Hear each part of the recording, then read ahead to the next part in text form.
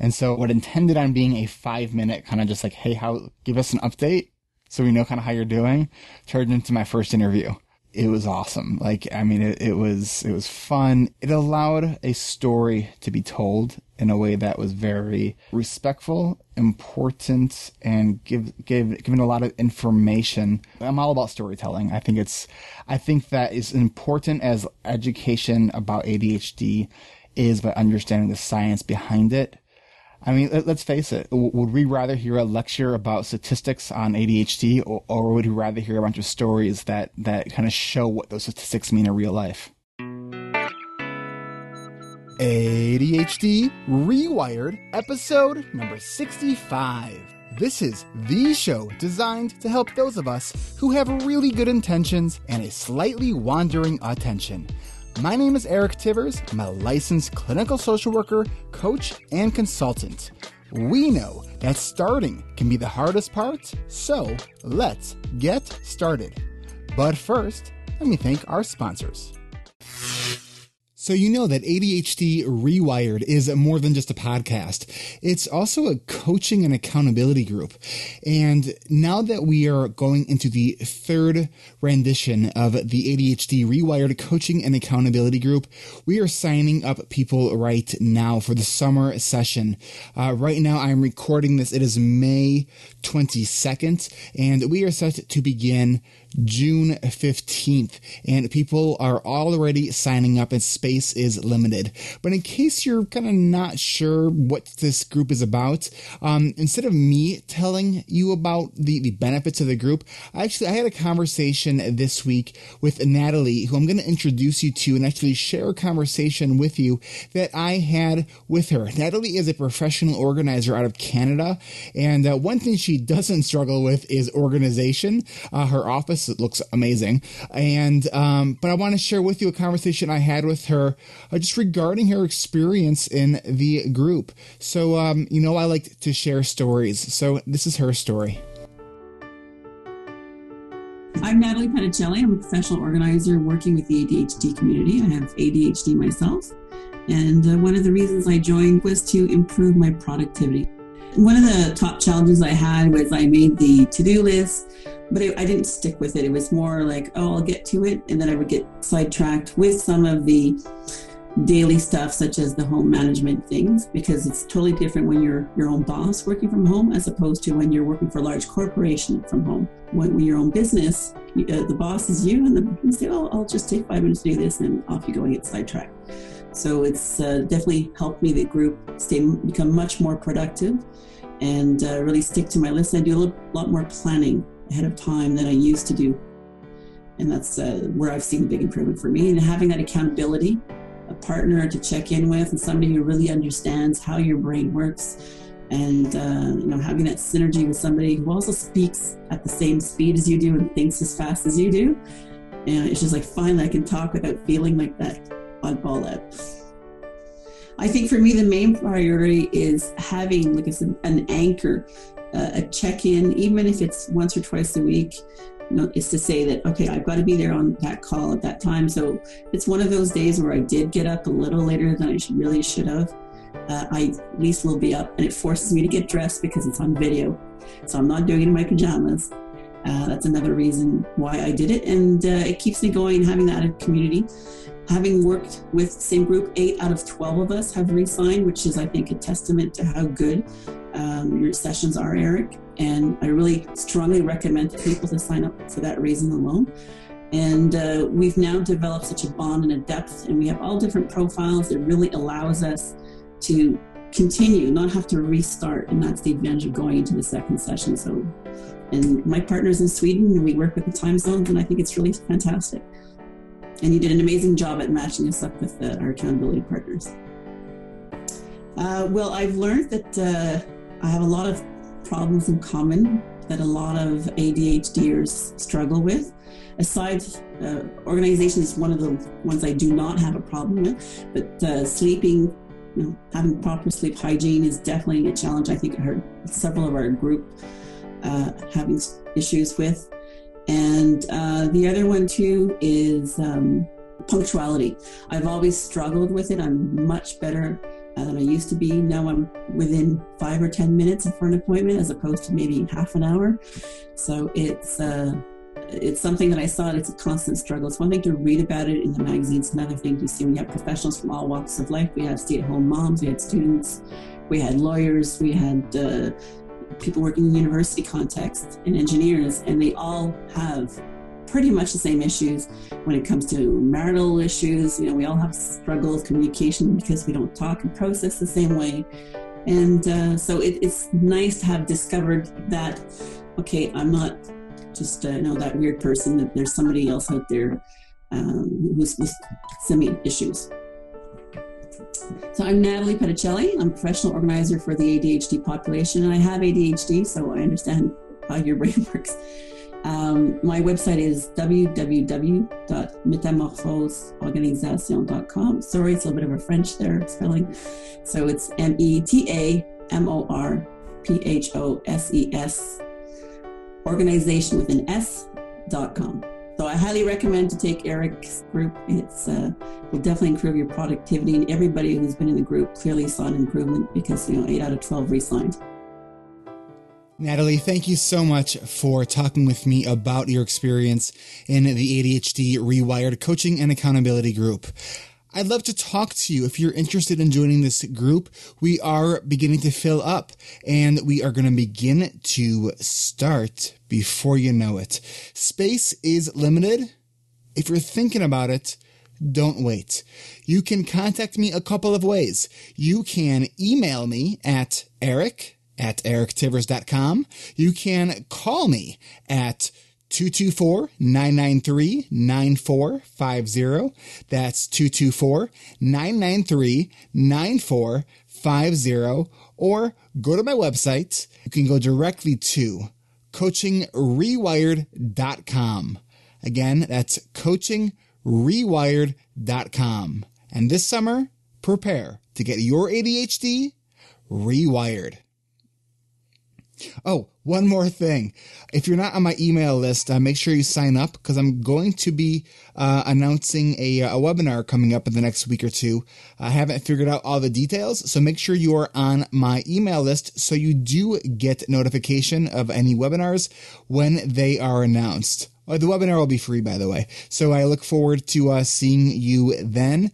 And now that I put it out there, I got to be accountable to make that happen. Now, let's get on with the episode. Welcome back to another episode of ADHD reWired. Today's interview, we're going to kind of rewire this interview. I have back on the show Carolyn D'Argenio. You heard Carolyn a few episodes ago. We were talking about type 1 diabetes.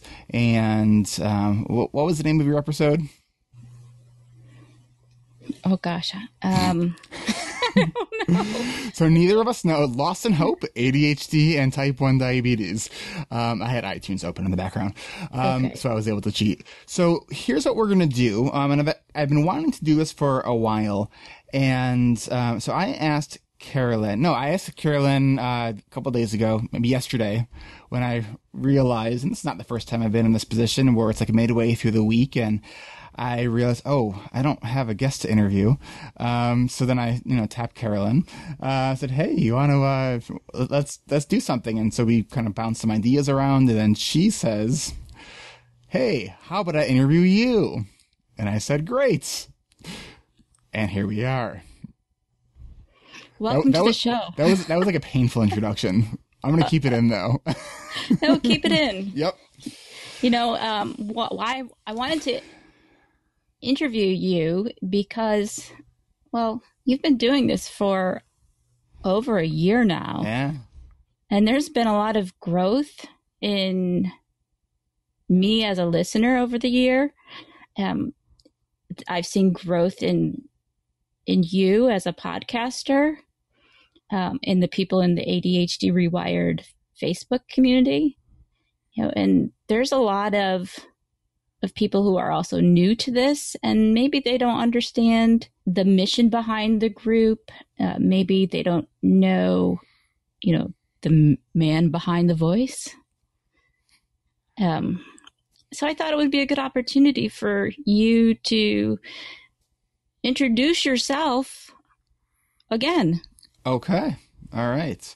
And you told me that your main objective was to try to make me cry.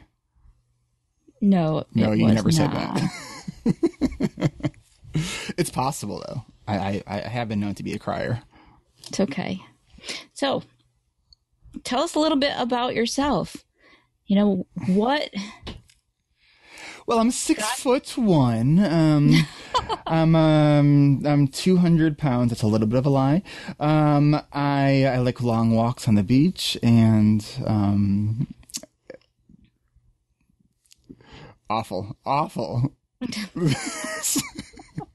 So now that you've gotten that out of your system. Oh, yeah. So you introduce yourself as a licensed clinical social worker, a coach, yes. consultant. Yes.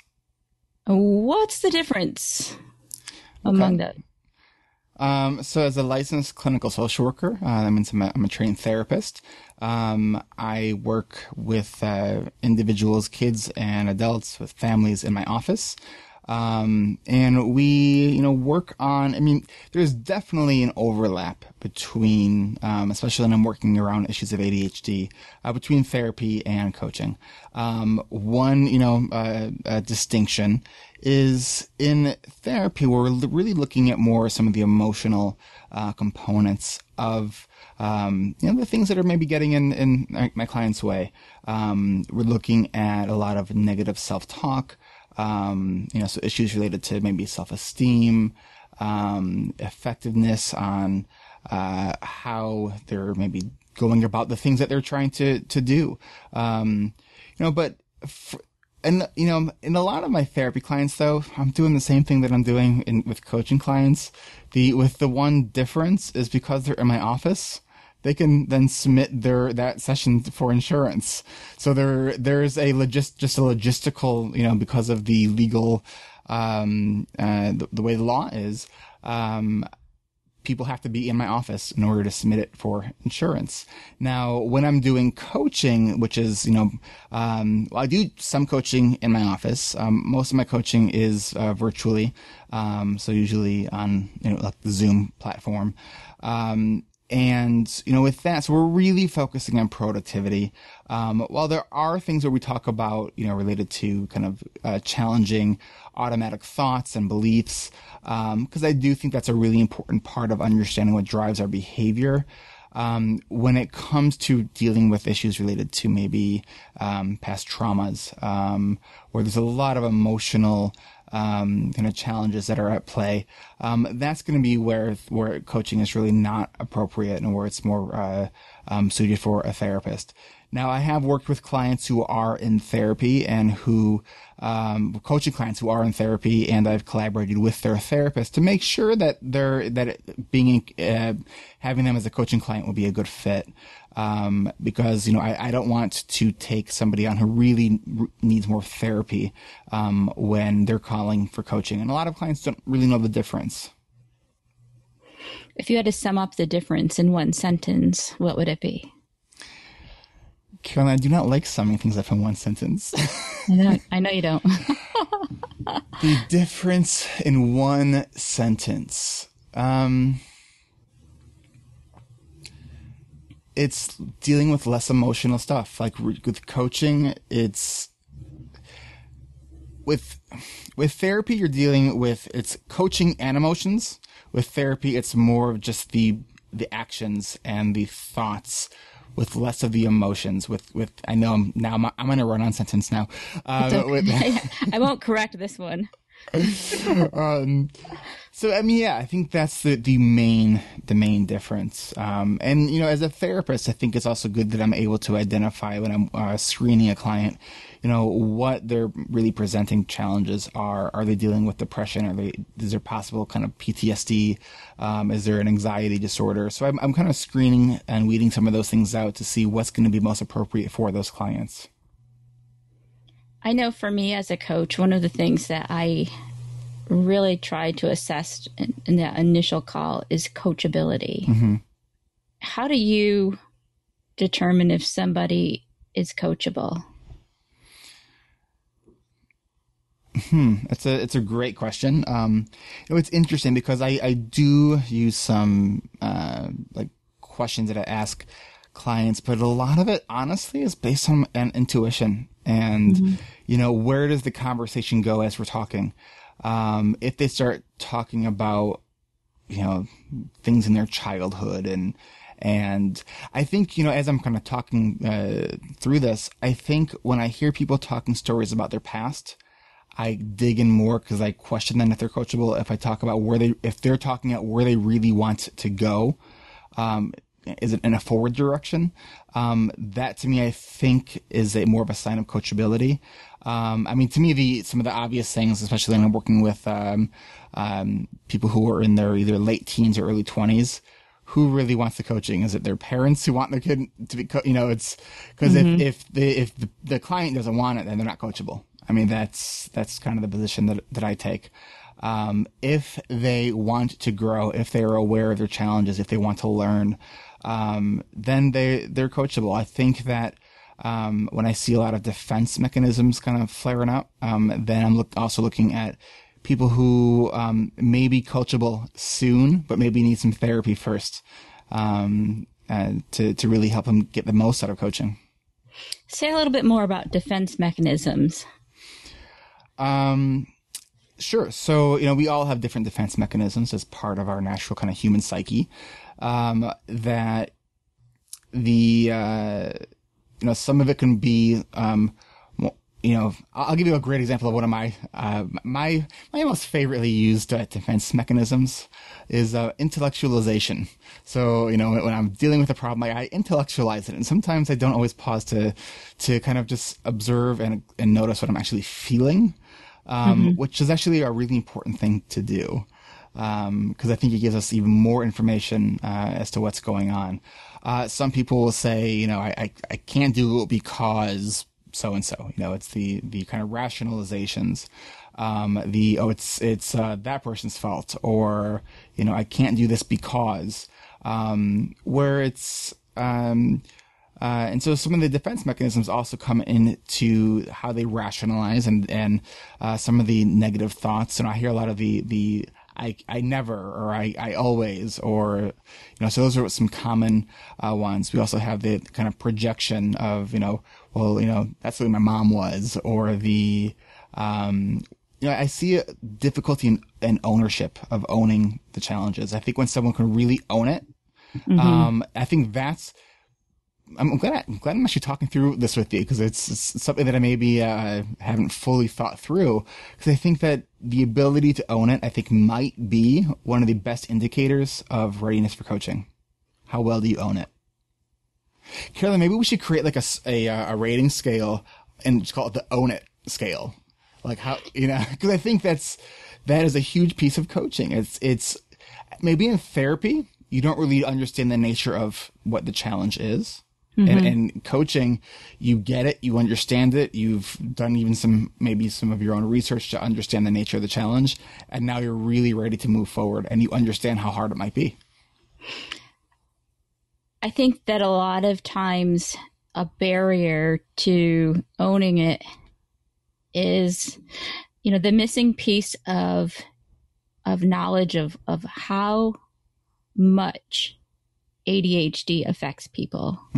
So there's a bit of an education piece that is worked into it. How do you do that with your clients? Well, I think in all the roles that I play, not just the ones on TV, but this role of a therapist, the role of a coach, role as a consultant, my main role in all that is as the role of an educator, the role of a teacher. That really is. It's taking people from where they are, using information to help them grow and realize it's not their fault that they're in these situations, but let's learn as much as we can about the nature of the problem to really move forward. That's helped me so profoundly. We know that the ADHD is a disorder, that education about the disorder makes a huge difference. When were you diagnosed? When I was in college, when I was 19, after I almost failed out of college. So did you start learning about ADHD immediately, or was it kind of like, no, it was the, so I got the diagnosis, I got a prescription for Adderall, which you was suddenly great. got more friends?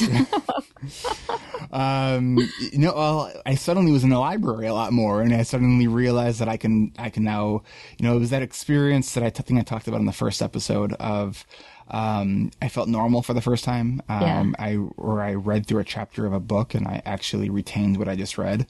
I mean, that was so powerful, to me. And I realized I'm not stupid. And I started to experience academic success for the first time, really. And I had an interest in what I was learning as well, which made a huge difference, for me as well. I realized the importance of interest as those intrinsic motivators. And I realized that, people with ADHD, you kind of have to love what you do. It's for people without ADHD, it's kind of a luxury. It's a nicety, if you will, to like what you do. For people with ADHD or any other, I think, just learning difference, I think you have to love what you do in order to be able to, feel good about what you're doing and to be able to feel successful in however way you define success. Did you start studying social work right from the first day of college? No, I studied how to where I can get beer from, and then and how to make dreadlocks in your hair. Yes, I did have. I forgot that I told you that. So yes, I did have dreadlocks when I was in college. And then I cut them off the night before I was having some kind of sort of major surgery. I was kind of freaking out. I think they might still be in a jar somewhere. I'm not sure where they are. Gross. Absolutely gross. So no, my freshman year, I was a sort of undecided communications, marketing, advertising major. And I did really bad in those classes. So that, that kind of shifted my focus. I actually had, and I'm not sure if I talked about this before on the podcast. I had a friend, in college who was a social work major, who, convinced me to take a social work class, after I almost failed out and very skillfully convinced my parents to give me one more chance, at college after they already threatened to pull me out. And, if I were them, I probably would have pulled me out. So I kind of look back at that and I think, wow, that was probably very tough for my parents to give me that chance. And, I'm glad that they did. But, so my friend Gabe, who encouraged me to take the social work class, was an intro to social work, and it's all about ethics and policy, and which a lot of people might find boring. I found it fascinating, and so I switched my major then, and kind of fast forward a bunch of years. My friend Gabe, who he was kicked out of school from Bradley for drug possession. And then in his last semester of grad school, he was at Colorado. He OD'd. And so, there's really not a day that goes by that I don't think about that. It's also, I think, one of the reasons that I don't really do a lot of work with drug and alcohol, addictions, because it's too close to home. My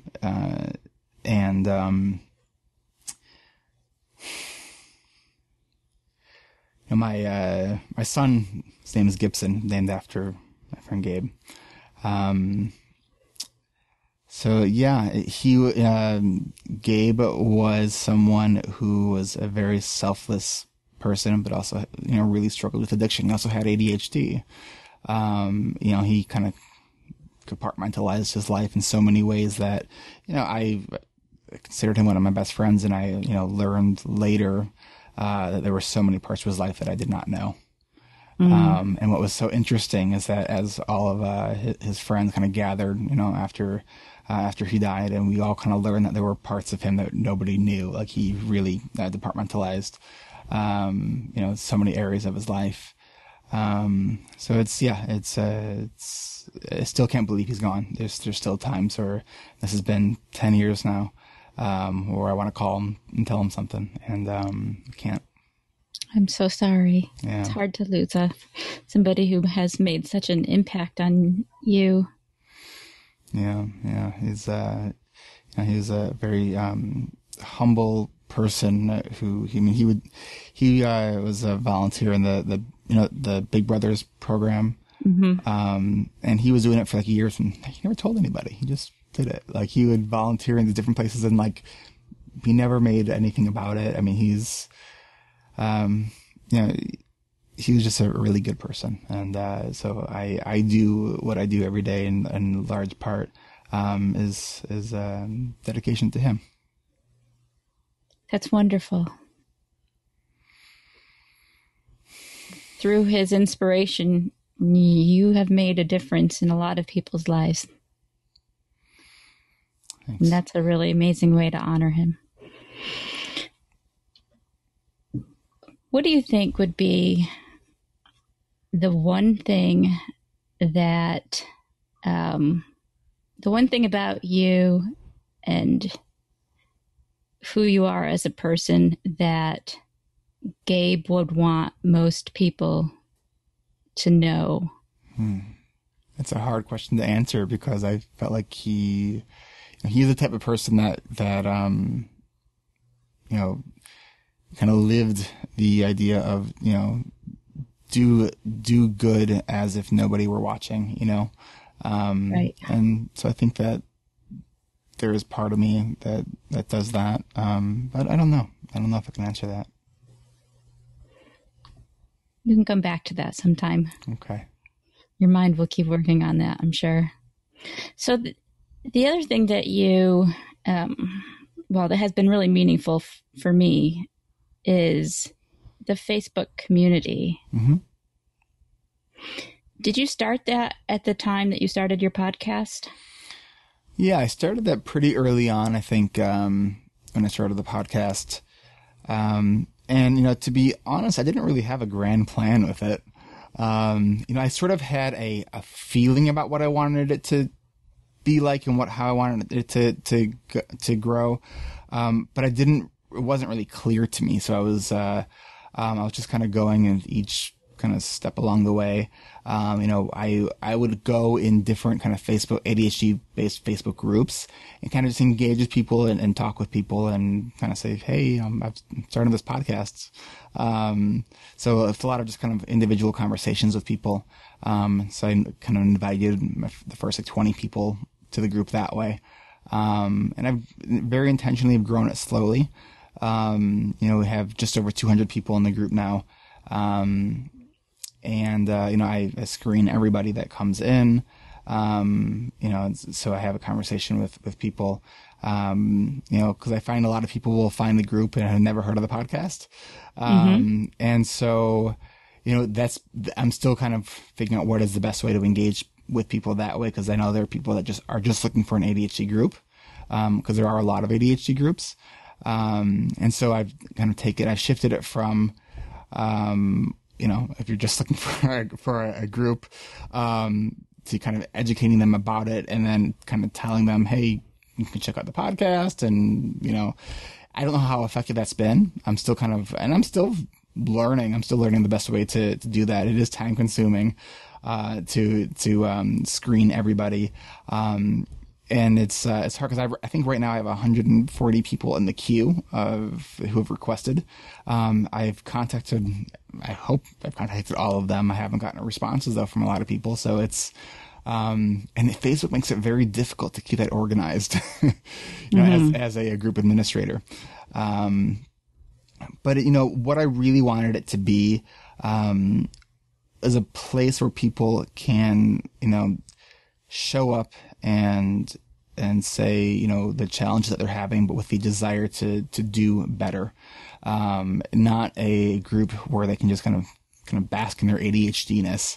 It's like, how impulsive can we be? How absurd can we be? Like, that's not what our group is about. I think that's one of the things that really makes this group one of the better groups that are out there. I'm in a lot of groups, and some of them I don't have the patience for as a person with ADHD. You might want to have a question that's a legitimate question, and midway through, one person could tick another person off, and then they start arguing.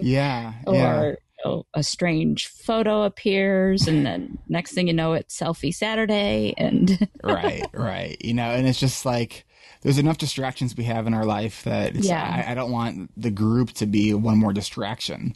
I want it to be a group where you can come in and say, I'm struggling with staying focused, and here's what I'm trying to do to kind of maintain or increase my level of focus. I also think that collectively, this group has got to have a pretty high IQ. I'm just going to say that.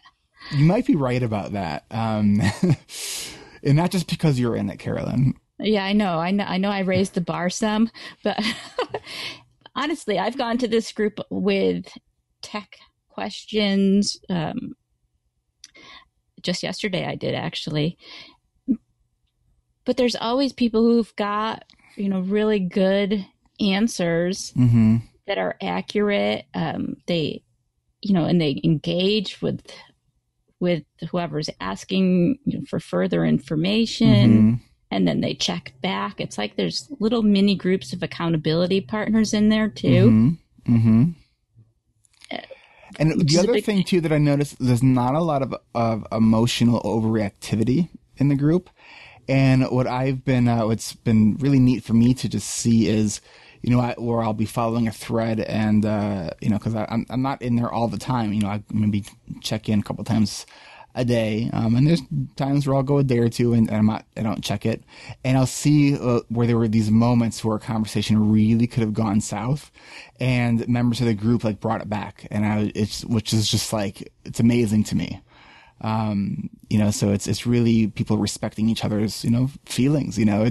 We are real people behind our computer screens. And I think that it's a very respectful group. It is. And not only is it a group that respects people's feelings, I think it also respects the curiosity that is inherent within us, especially those of us who have ADHD. I mean, there are some people in the group who don't have ADHD. For me, it's funny that I added in this Facebook group, and a Facebook group is a communication group that's all in written communication. And I don't really like to write. So sometimes I'm reading through these a lot of these posts and threads, and my interactions are, I click like, and that's about it sometimes. And, so it's like, I'm doing what I can do without it being all consuming to me. Occasionally I'll give a more elaborate post on there, but that doesn't always come easy to me to write out something that's meaningful, that's thoughtful, but that's also brief. Because it's to manage a community it takes time. It does. I mean, you have a lot of balls in the air, I'll say. I'm so curious as to what other metaphor you were thinking about using. I was thinking of a couple of different ones. But really, balls in the air, because to me, it's like there are moments when we've been witness to the times when you're juggling those, and it's like, oh no, I'm going to not catch this one over here. I think one of the perfect examples was the episode that you did in your car. The ADHD at 55 really miles an hour. Yes, I really loved that one. It was, and it's one of your qualities that I think is most endearing is your authenticity. But we really saw it there. How much my ADHD sometimes impacts me, you mean? Yes. Yeah, it does. I work really hard to do what I do. I still, that I think and I've mentioned this on a past podcast about that episode, that to me, the listener who I think is either an email or a Facebook message said to me that they were beginning to wonder if I actually had ADHD because I seemed so together. To me, that's still like one of the best compliments I think I've ever gotten. Because I work my butt up at this, and I don't know if you ever experience this, Carolyn, but I often feel like I'm on the edge of everything falling apart. Oh, yes. And I want to, regularly. And it's not that it is always like about to fall apart. It's just like it's internal sort of feeling that like I'm going to forget something, that I'm going to, just not be able to kind of gather my mental bearings for an extended period of time. But like I look at the evidence and it's like, yeah, I have my days here and there, but it's not like I don't have evidence in my history to say that I'm going to completely fall apart. So it's I think we all struggle with this idea that, we feel something, but we have to, and I work with my clients on this too, is that feelings are not facts, that we have to kind of acknowledge what the feeling is, respect the feeling for what it is, respect the thought for what it is, but then look for evidence, and so to do what I do, I'm very mindful with my own thoughts, those kind of automatic negative defeating thoughts, because I have them. I just, I don't give them more power than they deserve. I don't ignore them, but I just acknowledge them and I notice them. And it's something that I work on every single day. When you started this podcast a year ago, where did you think it was going to go? I had no idea. I was kind of taking it, a couple episodes at a time. Because when I started, it was just, it was just me. It was a solo show. I wasn't doing interviews. And then I think it was episode 15 with James Hickman, who sent me that email and about his struggle with alcohol and realizing that he needed to treat his ADHD, and then I had the idea after I recorded my reading of his interview that I wanted to just see kind of where he was from the time that he sent me that email. And so what intended on being a 5-minute kind of just like, hey, give us an update so we know kind of how you're doing, turned into my first interview. And it was awesome. Like, I mean, it was fun. It was, it allowed a story to be told in a way that was very, I think, both respectful, important, and given a lot of information, all in the realm of a story. I'm all about storytelling. I think that is important as education about ADHD is by understanding the science behind it. I mean, let's face it. Would we rather hear a lecture about statistics on ADHD, or would we rather hear a bunch of stories that kind of show what those statistics mean in real life? You're asking a professor who has I am asking a professor that. No, I know. It's definitely.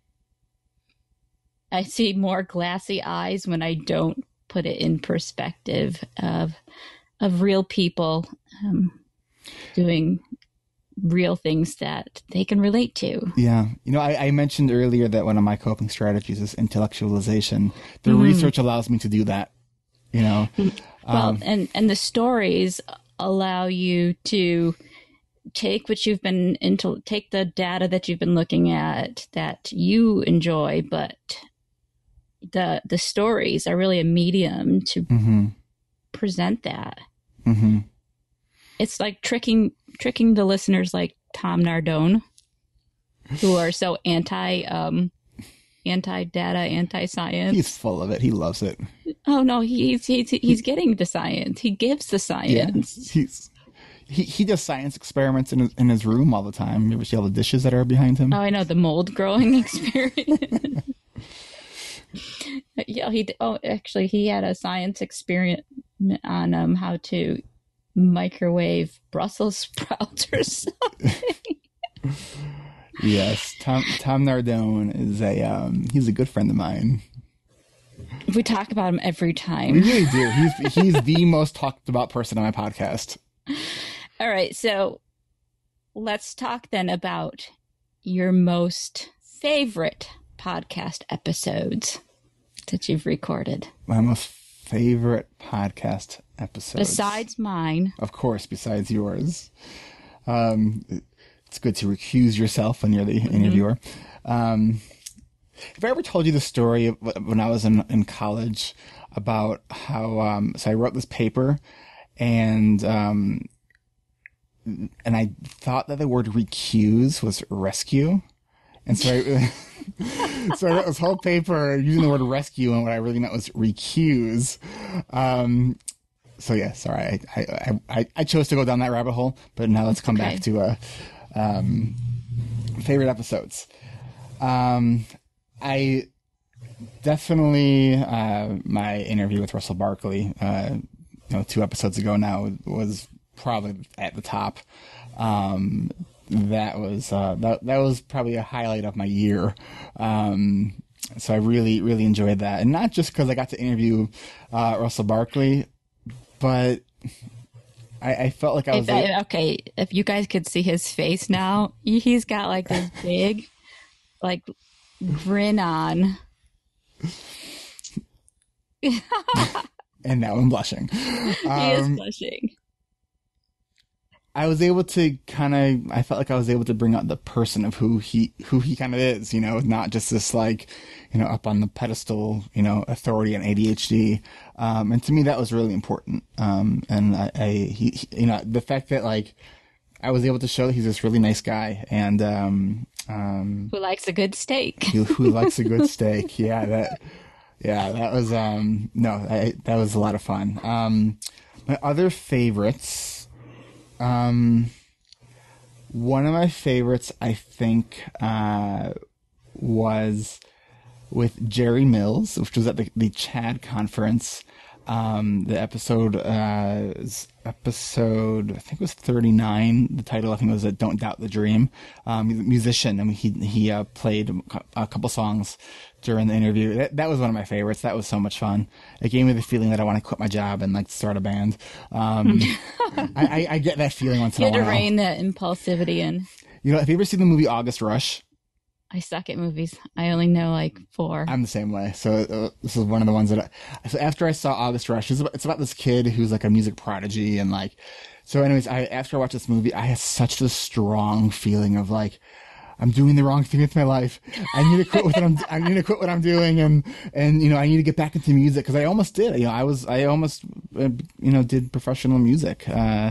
When I was right before I went to grad school, I auditioned with a reggae band and was offered a gig to travel with this reggae band.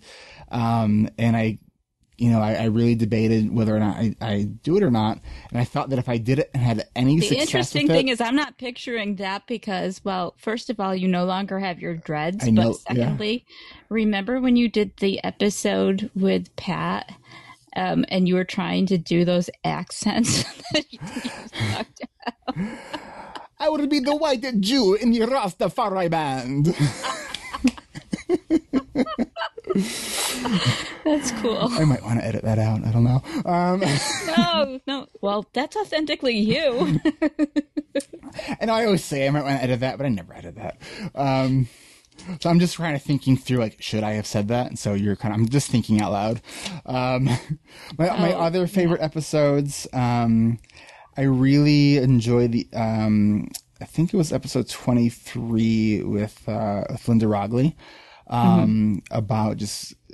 it was about being authentic and kind of coming out as with ADHD. And I just remember that being a very emotional interview. It was after a presentation that she gave, I think it was at the ADA conference.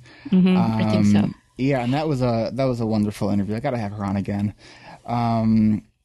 I also really liked, episode, I think it was 8 on motivation. Cause I did some like character voices. I don't know if you've listened to that one. I have not listened to that one yet, but that should be a fun one to transcribe for you. Because I did this whole these character voices of dopamine and do them. Give us a recap. You got to go back and listen to episode 8. Come on. I think what we'll do is we'll cut it in right here. Here's a recap of episode 8.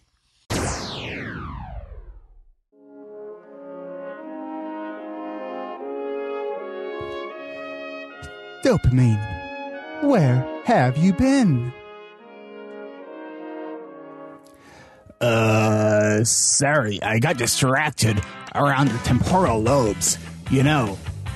All that fidgeting your body has been experiencing. Yeah, well, sorry about that. And sorry about not coming up to you during last week's nuclear meltdown. There was all kinds of activity going on in the amygdala. And I couldn't even get through to you. I really tried, I did. I just couldn't get through. Huh, that's funny. I don't even remember that. So, what should we do today? You tell me. I'm just here to help you get stuff done. You make the decisions around here, though. Yes, that is true. I certainly do make the decisions around here. But it just seems like I can't get anything done when you're not around. What are you talking about? You get plenty of stuff done. You only see what I get done when you're around. When you're not around, that's a whole nother story. Wait, so when I'm not hanging around, you just sit and twiddle your thumbs, stare at the wall, and play Candy Crush? Is that what you're telling me?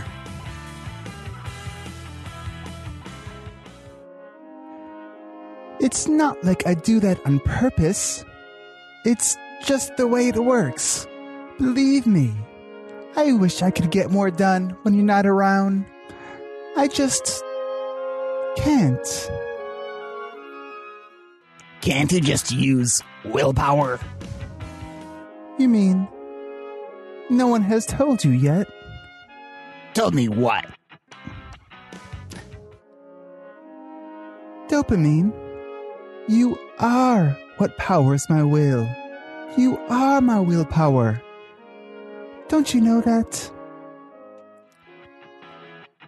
That's a big responsibility to have. Don't you think that could be a problem? I know I'm not that dependable.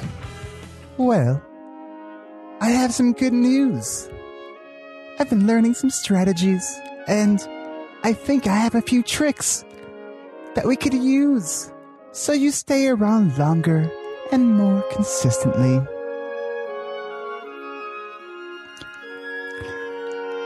Dopamine, I want to go look at my to-do list, check my calendar, make a 5-year plan, go back to college, write a book. We could save the world. Me and you. Let's do it. But first, I have a toilet to clean, more bills to pay, a phone call to return, and I know exactly where I'll start. Let's go, Dopamine. Me and you. Let's get it done. This just feels so good that I think I want to have... I think I want to have serotonin around. Let's call serotonin. Shall we? So just for everyone knows the behind the scenes, how this all works, is I just made a marker on my audio and I gave Carolyn the cue of let's keep going because I'm going to actually add in the part of episode 8 later. But now that you're listening to it, I have a hard time explaining this, so I'm talking to you now, but it's listened to later, and then, it's this space-time continuum thing that just kind of, I wish you could move on. Yeah, well, time, because we know that time is one of the biggest challenges for us. It is? What do you do to keep yourself on time? I know one of the things that you do sometimes is you ask for help, which is very good. Mm-hmm. One of the things that you've talked about struggling with is getting home on time. Mm-hmm. Which I've been doing. I think that in the last maybe month or two, I've been doing so much better with it. It's been more of a rarity for me to not be home to spend a little bit of time with my son, which feels great. I feel like I've really made a lot of good progress in that. And I use a sleep app that kind of tracks my sleep, and just the last 2 months, the number of hours I'm in bed is gone up. The time that I go to bed is getting earlier. And my sleep quality score has improved. So and I feel it. I definitely feel it. What keeps you from getting out of the office door? I have a really bad case of one more thingitis. Okay. My meds have worn off. I think that part of it is I think I might be a little bit more creative at night, or at least that's what I tell myself. What I realized is that that's not completely true. I just happen to have done things more creatively at night, but it sort of backfires when I stay up late to do things that are creative. You can be structured with creativity. I think this whole notion that you have to just wait for creativity to come, I think I think it's a fallacy in a lot of ways. I think we have to put effort into being creative and know that sometimes that's not going to come, but if you keep working at it, sometimes it does come. So you're saying that we need to be creative about how we think about creativity. Well, I think we have to push back in some ways against thinking that we need to wait for that moment of inspiration to try to be creative. I think that we can schedule creativity. Yes, creativity, creative time, time to be creative. So that's what I was trying to say. Have we ever talked about the fact that I'm naturally a mumbler? No, although actually I think we might have. I can hear, but I'm very good with auditory skills. I can hear what words you are very intentional when you enunciate with. Yeah. It's very obvious as a listener. Because for me, it's interesting. For me. When the microphone is on or when I'm giving a presentation, I'm very... important is one of the words. Did I say? Yeah. Really? Mm-hmm. You say that word slower than you say other words, but your enunciation of that word is very careful. Interesting. Is that another one? No. Now I'm totally wondering about what other words I'll point them out to you. Okay. All right. Not now, but we should do like a listening party or something at some point, and we can go through and critique what I do. Okay. Like that sounds fun to me. Yeah. As my, can I call you my editor? I don't know. Sure. We're like, It's like if you start paying me, you can call me the editor, right? You definitely take pride and I think some enjoyment in pointing out my typos, and I know that you enjoy it, so I give you all these opportunities. Oh, thank you so much. I am the type who will correct graffiti with spray paint. I plead the fifth on that, but I don't know it. So you're like the grammar police. I am, to correct and serve. ADHD Rewired listeners, join me this summer as we turn up the heat on getting things done. The ADHD Rewired Coaching and Accountability Group has started early registration, and screenings are underway now. Early registration is open to a limited number of people, and early registration promotional pricing ends Monday, June 1st. The first 2 groups sold out, and this group is already filling up. Schedule your free screening call with me now. Go to coachingrewired.com. That's coachingrewired.com. Or call me at 224-993-9450. Again, 224-993-9450. And prepare to get your ADHD rewired. Zoom video conferencing is so easy to use that with all the extra time I saved not having to configure complicated settings, I recorded this promotion. Support ADHD Rewired and check out Zoom video conferencing. Go to erictivers.com/Zoom. Again, that's erictivers.com/Zoom. Get a Zoom room. Audibletrial.com/ADHD Rewired for your free download. Trial.com/ADHD Rewired. Trial.com/ADHD Rewired. Go to audibletrial.com/ADHD Rewired for your free audiobook download. All right, next question. Or should we, you know what? We had talked about, instead of doing an official kind of break during the show, that we should, because you are probably the biggest Audible fanatic that I know. I just got some new badges, too. Yeah? What's your latest badge? I don't know. I'm on airplane mode, so it doesn't ring during here. But they just gave me a whole slew of badges. Yeah? Can you see what you are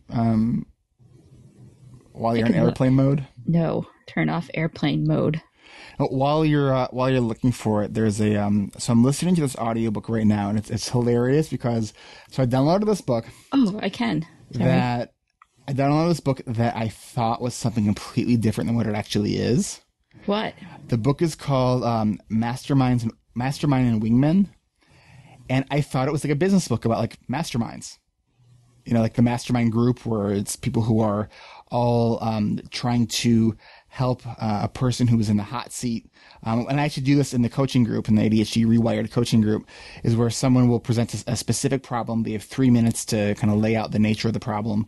And then everyone in the group kind of gives ideas. And then you leave the session with a bunch of new ideas regarding that specific challenge that you're having. So I thought this was a book about that. It turns out it's nothing about that. It's about like raising boys and boyhood and kind of. Oh, really? It's amazing. It's a really, really good book, and I think it in a lot of ways sort of echoes or complements a lot of the work of Brené Brown. You know, it really helps parents how to have difficult conversations with your kids and understanding some of the dynamics of the differences between boys and girls, and it talks a lot about how to teach kind of social empathy online, how to have the difficult conversations, how that boys are just as feeling as girls, and we as a culture we put boys in this kind of this almost box of what it means to be a man, and which does a huge disservice to boys. Because when we think about what is masculinity, it's be strong, be non-emotional, work hard, and I think Brené Brown talks about this too, with how she talks about masculinity, and also you have to have a component of homophobia, and it's this pervasive issue that. And this book does just a really nice job of explaining how we kind of got to this point, how we as a culture reinforce a lot of these issues that I don't think we always realize what we're saying and doing when we say and do it.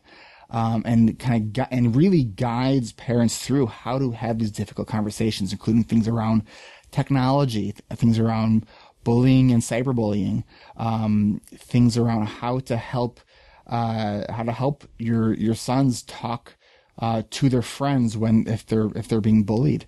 It's a really powerful book. And it was a great mistake that I started listening to. I love mistakes like that. Yeah. So is that what you're reading now? Yes.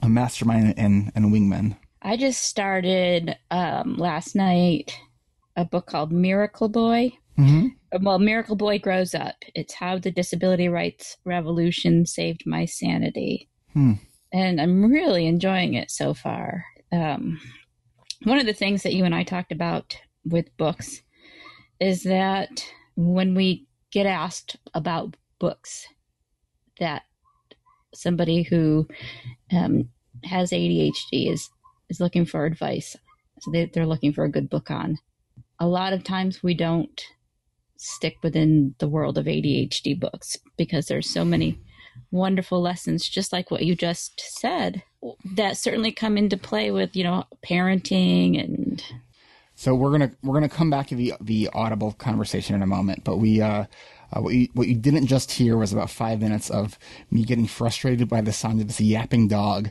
that is outside Carolyn's house. And I'm still feeling a little frustrated by it. He is. You could, or this is another time when you should be able to see his look on his face. I don't have a dog. It's not my neighbor's dog. It's a dog that must be down. I mean, I kind of live in the country. I don't even have houses behind me. So it's got to be down the road, but it's a yippy. It's beyond annoying. I feel your pain because I get this too with the noise. When I'm working, I get so distracted by noises, and I'll admit sometimes it's my children, because they go into these character voices that I'm on the edge because these characters sound like at any moment someone's going to get hurt. So it's hard for me to focus because my mom instincts kick in, but then I get angry because it's taken me so long for me to do what I want to do. So you're saying it's like it makes you angry, the fact that it's making you angry? I do get angry because I'm getting angry about it. What are you going to do? My heart rate's definitely faster than I want it to be right now because of it. So what do you normally do then when this happens? Well, I'm not, I am recording a podcast about 1 hour a week. So it's, I don't know if I've ever had a dog barking situation. I probably have. Interesting. Because, as being, trying to be sensitive towards, my listeners, I know that they're going to be possibly annoyed by that as well. So I try to create the best audio quality that I can. The dog is quiet right now. Yeah, right now. We should continue the conversation of Audible. Okay. So I got a bunch of badges. One of the things that Audible does is it rewards you with random badges that you don't know you needed, but you get excited when you get them. Mm-hmm. And so I got a bunch of them on the 18th. I got about 9 of them, but some of them really, reflect the ADHD. Have you gotten the Night Owl badge? Oh, I've gotten the Night Owl badge. Let me see what badges I have. I know I got High Noon. Have you got? I got the Dabbler. A little bit of everything. Yeah, basically I start a lot of books. If 5 minutes into them, I don't want this one now. So it's funny too because the first time I heard someone talking about like the badges for Audible, I'm like, well, what's the point of that? But then you start getting them, and it's kind of exciting. Yeah, I got the Stack badge. So this must be like when I had a little bit of an impulsive moment with buying books. I'm stacking them up. The repeat listener badge. Well, this has something to do with the fact that my memory may not at times be the best. So sometimes I have to go back to listen to something. The Daily Dipper. Yeah. I got the Watchtower bag, which I'm not sure what that means, but I can come up with a bunch of images here. 7-day stretch, marathon. I knew I would do that. There's the night owl, the closer, the weekend warrior, the stenographer. I do take a lot of, put a lot of like notes into my books. So what other books have you read recently or listened to? Oh, do you know what I put in to be? I applied to be a Goodreads librarian. What does that do? Okay. Well, the Goodreads librarian helps to maintain the list of books that are there. Okay. So sometimes, you might go to put a book and put comments about a book and the book's not there. Mm-hmm. Or maybe the description has grammar errors in it, needs some fixing, things like that. Somebody might request for a book to be added to the stacks. And so the librarian would go and find it and things like that. I actually have 4 books right now that I'm doing. The Miracle Boy Grows Up that I just talked about. Mm-hmm. There's one that I will probably do later. It's really quick. It's called Your Greatest Power. It's about the power of choice. Mm. A lot of times people face situations and they don't realize that they've got a choice. Mm-hmm. Unlocking Potential, which is like a business coaching book. Mm-hmm. Oh, and then this one I'm reading again called You Are a Badass, which I enjoy this one. I've heard good things about that. Yeah, I like it a lot. It's a mindset book. It's a book to help people to just like wake up and, smell their awesomeness. So it's a book that Tom Nardone should read. Yeah. Actually, I think it's really good for women, 20s, 30s. Okay. What about men? Really, I think it's men. Yeah, but I think it's actually geared more towards women. Oh, okay. I'm not sure. So what does it mean if I still want to read it? It means that you're an equal opportunity reader. Okay. Have you read or listened to Complaint-Free Living? No, but I need complaint-free living. So I just listened to that last week. Really good.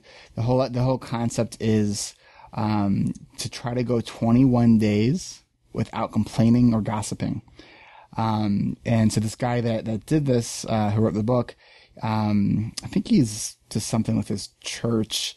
And so the whole idea is you can go on their website and order this. It's a purple bracelet, and so each time you complain, you have to move the bracelet from one side to the other. So it's kind of a behavioral kind of concept. And he said it took him about 8 or 9 months to achieve, and you can get this bracelet for free. They'll send anyone who wants it. But it's a really, really interesting concept, and the thing that it's one of those things where it's like you don't think you're a negative person until you start counting how much you complain. Well, wait a minute. Is it just complaints that you say out loud? Mm-hmm. And it's also a mindset book. It's a mindset. It's a behavioral, I also felt that there was a little sort of element of The Secret in it, which I have mixed feelings about. Yeah. To me, it's like the principle of thinking and speaking positively. I think that's great, but it gets a little hokey to me. Okay. Because I think it's like, if you just think it will happen. It's like, no, you have to put a lot of work into it. So you're not a ruler of The Secret? I'm not a mystic. Manifest your power? No, positive thinking goes a long way. Speaking positively goes a long way.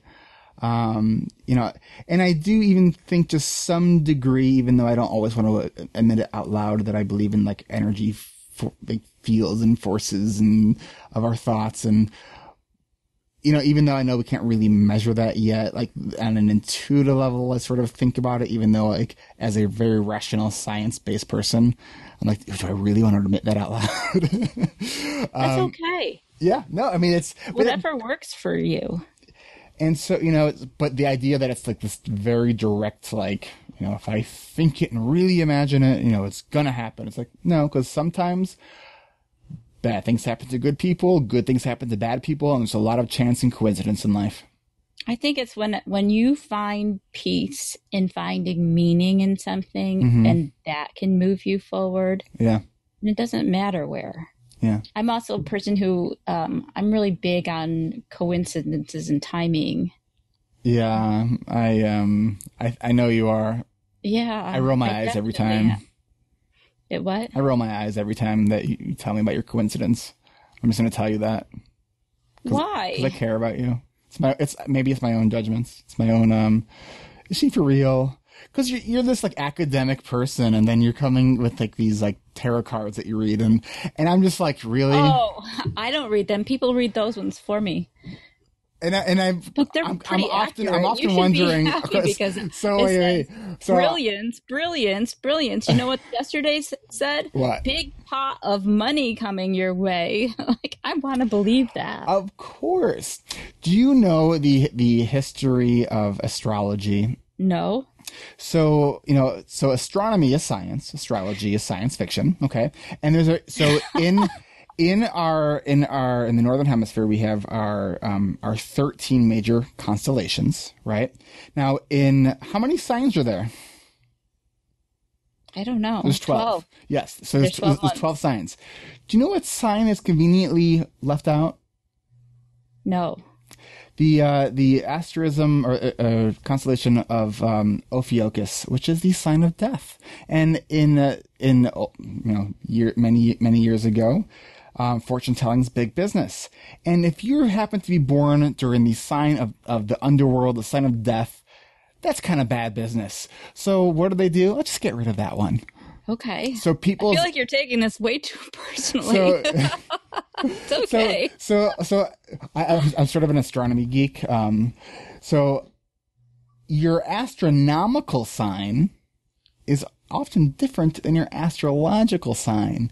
So if the energies of the planets and everything do happen to have an impact on us, I'm not saying they do, I'm not saying they don't. I'm saying I don't know. But if they do, you got to look at it through the realm of astronomy, not astrology, because astrology is not accurate. That's really not the kind of coincidences that I was talking about, though. But you had your moment, and you got that off your chest, and now we're all happy. Carolyn, I feel better. I was thinking, like, the timing of things, the day that you, like, you might lose a job and then get a job the same day. Or you might need a really cute pair of shoes, and you go there to the store, and there's like one pair. I had that experience all the time. Well, it's on sale. It's just your size, and it was like you were meant to have them. Yeah, I don't think that way. How many pairs of shoes do you have? It'd be interesting to know how many people who are listening. Shopper's fate. That's a thing? Shopper's fate? Yes. I'm speechless. It's a real thing to me. I don't know if it's really real. But they're in the process of building like the biggest mall in the country. Mm-hmm. And it's called Destiny. Hello. Oh my gosh. Okay, speaking of things that might be coincidence or random. Okay, eye roll. Go ahead. I'm trying to give you a lob to kind of go into the random question round.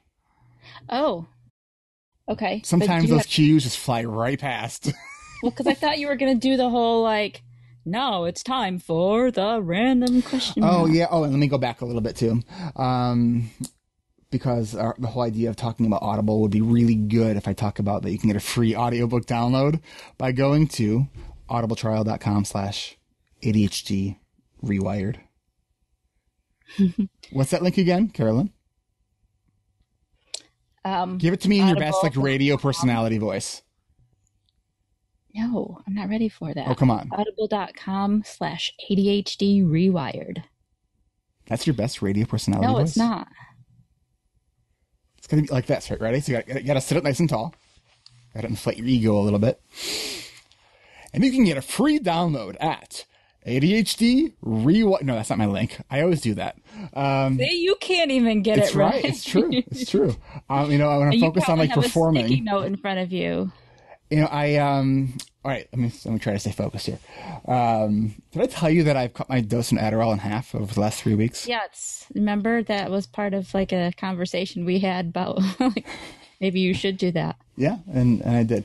What made you decide to do that? Anxiety. I was feeling a lot of anxiety. Mm-hmm. Yeah.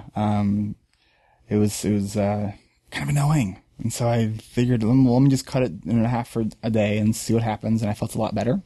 And so I've been staying at a 30 milligram dose, and it's been helping. Although this week, bodies change, their life circumstances change. Yep. To think that medication is going to stay the same forever, it's kind of like the people who might try one thing and be like, that didn't work for me. It's like, well, try something else. Right. Exactly. So I know what the research says that most people's bodies do at some point get used to the medication. But I'm different. No, I'm not. Be thankful that you don't have to worry about menopause. But I worry about menopause, which is a real thing, by the way. Oh, I never doubt that. Sometime, and I'm sure you can find a book all about that at audibletrial.com/ADHD reWired. What about Zoom? Get a Zoom room. Get a Zoom room. Get a Zoom room. Can you carry a beat? Can you do some beatboxing for me? No. Come on. I'm awful at that. I'll make you look good. Give it a try. Okay. Oh, you might be right. I'm sorry. Yeah, I suck at it. All right. I have some random question rounds. Okay. Questions. So, remember we agreed, you said you were going to do okay, now it's time for the... Oh, that's my cue, huh? Yes. See? And now it's time for the random question round. This is the part of the show that has nothing to do with ADHD, which then paradoxically has everything to do with ADHD. Okay. Are you ready? I am ready. I am not going to ask you what your invention would be. Okay. Okay. Does that bother you that I'm not going to ask you? Not at all. Okay, good. Because your inventions, I think, have been just what you get by secretly stealing everybody else's inventions week after week and reworking them in your head. In 3 or 4 years, I'm going to be a billionaire because I've taken everybody's inventions and ran with them. That's why I'm I'm not giving you my invention. Who are you kidding? There's way too much paperwork to fill out for patents and all that stuff. Your inventions are safe with my lack of action on those things, so you're fine. Okay. All right. Ready? Go for it. If you had the chance to be invisible for one day, what would you do? Wow. If I had a chance to be invisible for one day, what would I do? The problem right now is I'm thinking of 1,000 things all at the same time. You only have one day. All right, so I would want to go into restaurants and then take a bite off of someone's food and then watch them be what just happened. Now, does my invisibility allow me to interact and touch things? Yeah, they just can't see you. Okay, so they just can't see me. I would want to go to some kind of secret meeting somewhere where I'm not supposed to be. I would want to. Who wants to be invisible to go to meetings? No, but or there's revolutions being discussed, or peace is being discussed, or policy about social change. I would want. I actually asked my son this question one time, and he said he would go to the movie theater. I would also want to go to my son's classroom. That would be fun. Yeah, that would be fun. I would also want to ride a bike. That would be awesome. Yeah, just to get people's... Uh-huh. Mm-hmm. You could ride a bike while holding one of those leash from the fair with the invisible dog. Okay, ready? Yep. Do you untie your shoes when you take them off? Sometimes. What was your favorite toy as a kid? I had a few. I loved Matchbox cars. And I would like pretend that they were like, we would be like in car accidents, so I'd take a hammer to smash them. Oh my gosh. And like one of my favorite was I had this big metal like Tonka truck that I kind of did the same thing with. I mean, this is like a dangerous metal toy. It was awesome. I had heat starts chipping off. I had a Teddy Ruxpin when I was little that I loved. I also had this robot. It was so cool. You push this button and you like put like oil in it, and it would actually like have this like smoke that comes out of it. And it was, I forgot exactly what its name was, but it said something like, "I am something something, the talking robot." Blah blah blah. It was so cool. Those were some of my favorite toys. Lincoln Logs. I liked Lincoln Logs. I'm totally reminiscing right now, and I'm enjoying this. Mm-hmm. What else? Other favorite toys. Yeah, those were like my main favorite toys. What do you think of the toys now? They're crappy and break. Like when I like see like the toys and the action figures and stuff, they're all made of cheap plastic. I'm like afraid to touch them.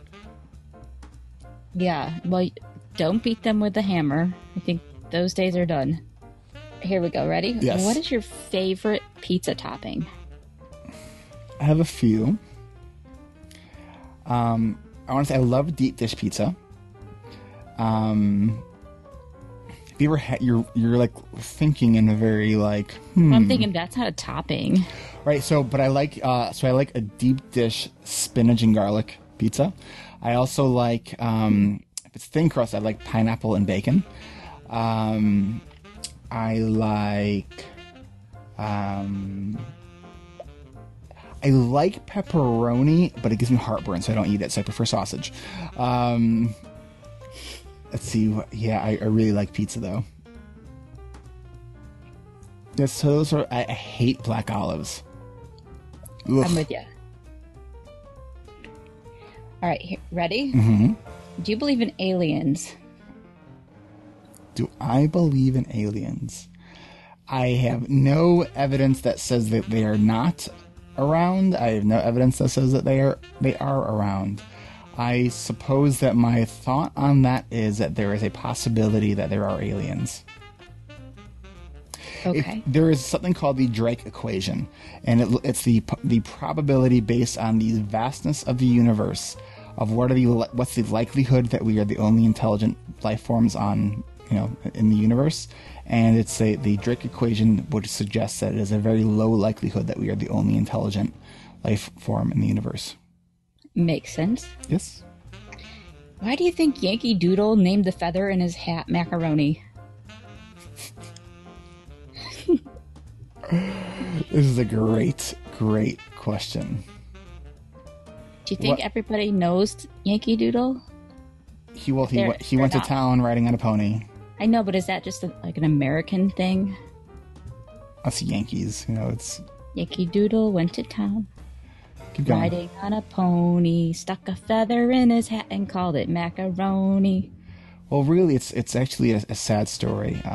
Yankee Doodle was struggling with schizophrenia, and no, this is very serious.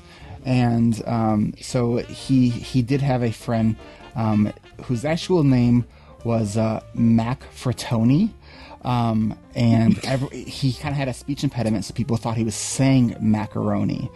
And so the story goes that he went to town. He actually escaped from at the time they had insane asylums. He escaped from the insane asylum, and I'm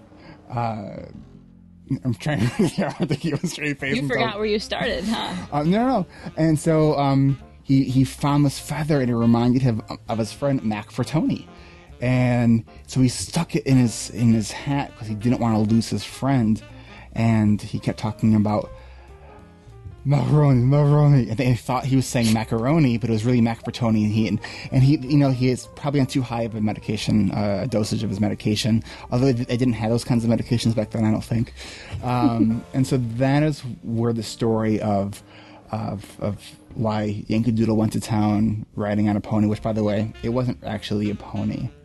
It was a unicorn. It was a unicorn. Yes. So you knew that part of the story. I did. There's another childhood song that maybe you've got wisdom on this too, because I've always kind of wondered about this. When it's raining and it's storming and the old man is snoring. It's about brain injury. Did he die at the end? I think he did. He bumped his head and couldn't. He went to bed, bumped his head, and he didn't wake up in the morning. Yeah, he died of a concussion. Oh, why do we sing that? You ever think about all the the children's songs and how awful they are? Like "Ring Around the Rosie" isn't it about the plague? I don't know. Pocket full of it's ashes, ashes. They all fall down. Like all these kids die. Yeah. Rockabye Baby on the treetop. First of all, who puts their baby in a treetop? When the wind blows, when the bough breaks. Right. The original version of there wasn't a woman who lives in a shoe. She had so many children she didn't know what to do. Yeah. She something. In the original version, it goes, she whipped them all soundly and put them to bed. Yes. And I read that, I was like, what? Yeah. That's funny. I think I have a book of original Mother Goose. Oh, they're awful. They are awful. All right, if you won a yacht, what would you name it? If I won a yacht, what would I name it? My first thought was Shiny, but I probably actually wouldn't name it Shiny. If I won a yacht... Are you about to tell me that I won a yacht? No.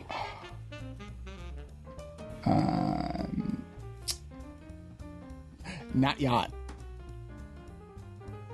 Not yet. No. Okay, I'll have to brainstorm a little bit, because I got to get the bad ideas out first. Not yacht. What? I don't know. It's really bad. If I want a yacht, what would I name it? How big's the yacht? It's big. When I was in high school, I cleaned yachts with one of my friends who started his own yacht cleaning company. He made a killing. He paid me $20 an hour to help him out. I was in high school. He was driving his own Lexus. He bought doing this. Aren't you in the Midwest? Where are the yachts? Lake Michigan. Oh. Okay. If I won a yacht, what would I name it? My Ding-a-Ling. Oh, no. No, that's also not good. Oh, my Ding-a-Ling. What would you name it? Not yacht. How about Yacht 2? God bless you. So the family boat, we named Family Times. Family Tides. You know what? I think I might name it after my son. That's nice. Yeah. All right, I have one last question for you. Ready? Mm-hmm. If you could teleport by blinking your eyes right now... Yes, I would. Where would you go? Where would I go? Yes. The ocean. Somewhere in California where it's warm. The ocean is kind of a broad answer. I get it. So I should be more specific. A warm ocean on the beach.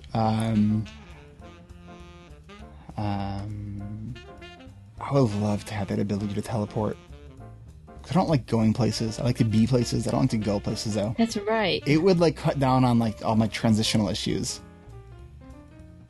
It's it would be. Oh my gosh, that'd be amazing. Now I hear a child. Do you hear a child in my background? No. you know what's interesting? I was doing biofeedback before, and I had all these sensors on me, and they were helping me learn diaphragmatic breathing for relaxation. And they could see how, when I was able to master that type of breathing, how my anxiety would go down, and I would get into just a deep relaxation. And there was one day when right outside the room where we were doing it, there was a mom and a child, and the child started to cry. And it was so obvious, right in the middle of the relaxation that I was in. As soon as that happened, you could see the little thing on the computer screen just like go right up and immediately get me right out of the zone. So what'd you do about it? I just had to get back in there. So you didn't like go out and tell the kid to be quiet and no, give the parents nasty looks? No, but it was an interesting piece of awareness for me. It was kind of like if you were connected when the dog started barking, you would probably see the same thing. Actually, I have a little machine. I'm not going to attempt to dig through my drawers because it's a big hot mess right now. Your drawers are a big hot mess right now. Yes. You heard it here. I have a little machine that you like put on your finger, and it helps you with breathing, and it can detect like I don't know what it detects, but it helps you get into a better state of breathing, keeping yourself calm. There's an app that you put for iPhone where you put it on and you put your phone on your chest as you breathe. It's supposed to measure how your chest goes up and down as you breathe to help you get into that diaphragmatic breathing. I don't know what it's called though. Yeah, there's also your phone can also tell your heart rate using the camera and the flashlight. No. Yeah, it's pretty awesome. Yeah, Oh. I have an app called let's see, what's it called? I know that Sleep Cycle you can have one of the settings where it will take your heart rate when you wake up. I'm looking for what it's called. Is it one of the native apps? Although I wonder if it's called Heart Rate. It's made by Azumio. So now you could see it, but nobody else can. So you see how the flashlight is on? You put your finger right over the light. Oh, and that's then neat. Can you see how it's starting to pick up my heart No, rate? it says 0. Yes, You're dead. I am dead. 90. Let's see. That's really neat. And you can hear it's beeping. Okay, it's done. What is it? Shooting between that's kind of high. 95, 96. What's it called? Heart Rate by Azumio. So why did you get that? It's a way I can track my exercise. One of the things I use it for is sometimes I think I'm exercising hard, and I put this thing on, and I realize I could step it up a notch still. So, because I think for me, having feedback as to how I'm actually doing in real time is very helpful. One of the things that I wanted to ask you was about your favorite apps that you use. Oh, my favorite app. So now we're going back in Here this we are. conversation. My favorite apps are... Here's a random question. What is your favorite app? Favorite apps are Mailbox, which is an email application. I like Evernote, Dropbox, Zoom, which you can go check out at erictivers.com/Zoom. Get a Zoom room. Get a Zoom room. And just so everyone knows, too, I only pair up with companies who I really like. Actually, I had to sort of beg Zoom to let me have them as a sponsor, because they sort of were like, well, we have affiliate things, which is why I gave you the erictivers.com/Zoom, because the real link is like, a novel long.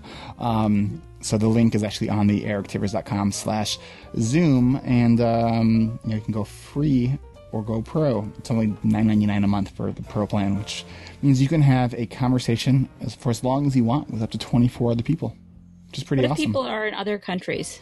Yep. It's to the best of my knowledge, it works. I know that when you send an invite to somebody to join you, it will give you an international number, because if people aren't on their computer, they can actually call from a phone to join your call. Oh, that's neat. Yeah. Other apps that I like, I said Dropbox. Calendars 5. It's my Calendars app. Sleep Cycle is definitely one that I use every day. You know, the best thing about Sleep Cycle is the intelligent alarm function, that it tracks your motion and will actually wake you up during your lightest phase of sleep within like a 20 or 30 minute window. I think that it's actually changed the quality of my life, because instead of waking up at just an alarm time when I might be in a deep phase of sleep, it wakes me up during the lightest phase of sleep during like a 20 or 30 minute window. And so it's actually easier for me to wake up. It's pretty awesome. I've been tracking for over a year, so I have a lot of data on me. Do you ever get nervous about how much data is on you? No. I don't. No. I don't know why. Like, maybe I'm foolish to think that, but I don't really care. I mean, I don't know. Am I going to be contacted by somebody to say, I see that you went to bed late last night? I'll tell them, I'm sorry, I'll try better next time. Well, that would be nice, though, because if you have... Seriously. Okay. What do you think the next year is going to bring you? Fame and fortune. No. Yeah. I am continuing to try to grow, my business, my practice. At the same time, I'm trying to also make room for more balance, which I feel like I have been in my life. I am always trying to kind of work smarter, not harder. But I know that when you're starting a business, the first 3 to 5 years it's a lot of hard work. So I am trying to learn how to bring other people on in my business, both in the coaching realm and possibly as also other therapists. I want to do more speaking, because I really enjoy that part, and I've got some speaking gigs with some schools, which is exciting. And I want to, I would love to start doing more like all-day workshops, and then have a book to also support while I'm, and that I can, it will help while doing the workshops. Any way that I can help teach people and reach people that's going to be helpful for them, I want to try to do, because, information is so needed. And if I feel that I can connect with people and give people those aha moments of helping them understand, the nature of their struggle, and give them tools and strategies, and also help with mindset, that's really what I want to do. Because I've struggled so much with so many of these things that I truly know, like I get it. I know where the challenges are. I know how difficult it can be from both a productivity standpoint and also that emotional standpoint.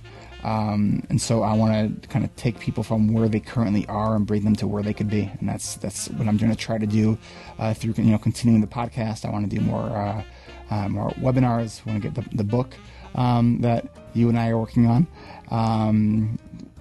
Workshops. What, did I miss anything? Merchandise. ADHD rewired toilet paper, ADHD rewired t-shirts, ADHD rewired mugs. We'll have it all.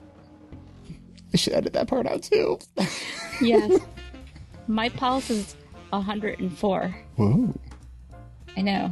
The ADHD rewired app, what would that do? What wouldn't it do? That's the better question. Transporting. Well, we got to get the transporting taken care of in that app. That's awesome. At first, I was putting my finger over the flashlight, and they're like, no, put it over the camera. So it told me. All right, Kara, then I think we should wrap this up. Yes, thank you. Thank you, Eric Tivers. You've been a wonderful guest. Thank you, Carolyn Dargenio. I appreciate you taking the time to interview me and to share me with my audience. That sounds awkward. It totally sounds awkward. I love it. I love how many moments I have during a show where I'm like, oh, I wish I didn't say that. That's okay. It's totally okay, you know, because the more I do it, the more I get comfortable with making a fool out of myself. What was one of the first emails you got from a listener when you first started the show? Yes, it was something to the degree of, thank you for, sharing your story, and it takes balls to share what you are. Which then, to quote Brene Brown, I had my first vulnerability hangover. And I've been continuing ever since. And with all the feedback that I get from people, it encouraged me to continue to do what I'm doing because I know it's making a difference. It is. Definitely is. Thank you. Thank you. Thank you for listening to another episode of ADHD Rewired. And if you're new to the show, welcome to ADHD Rewired. We are more than just a podcast. We are a community focused on learning, growing, and connection. You could see a full outline of this and all other episodes with all the links and other resources mentioned during this interview at ADHDrewired.com. Help support this podcast by checking out my sponsors. I use Zoom video conferencing nearly every day, and so can you. Go free or go pro. But please, go to erictivers.com/Zoom so they know that I sent you. And you can get a free audiobook from Audible at erictivers.com/Audible. And next time you shop Amazon, use the Amazon search portal at ADHDrewired.com. A small percentage of your purchase will go to support this show, and it doesn't cost you anything extra. You can also support this podcast by leaving an honest rating and review in iTunes or Stitcher. This really helps other people find this show. And don't forget to hit subscribe so you never miss an episode. Don't just be a passive listener, be an active member of the ADHD Rewired community. We are on Facebook. You can like our page, but please submit your request to join our free and growing community.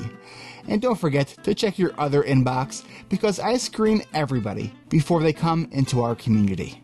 And I want to thank Carolyn Dargenio for interviewing me and helping get ADHD Rewired. That was really cheesy. But I want to thank you for doing that for me. I think that was really fun. And I also want to let everyone know that we are still running our fundraising campaign.